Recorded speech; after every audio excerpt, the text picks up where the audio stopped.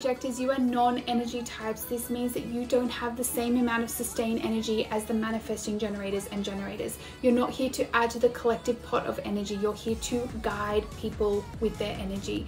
It means that you are a great person to see things in a unique way. You're here to lead, guide, and see.